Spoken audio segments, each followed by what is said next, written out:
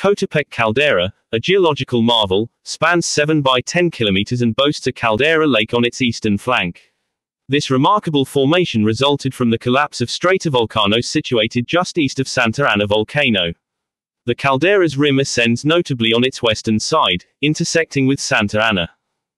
The caldera's genesis unfolded through a series of intense rheolitic explosive eruptions approximately 72,000 to 51,000 years ago. Subsequent to the caldera's formation, volcanic activity included the emergence of basaltic cinder cones and lava flows near the western boundary.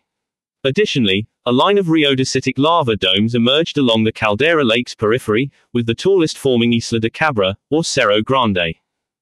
While the precise age of these domes remains uncertain, the youngest, Cerro Pacho, is estimated to have formed within the last 10,000 years.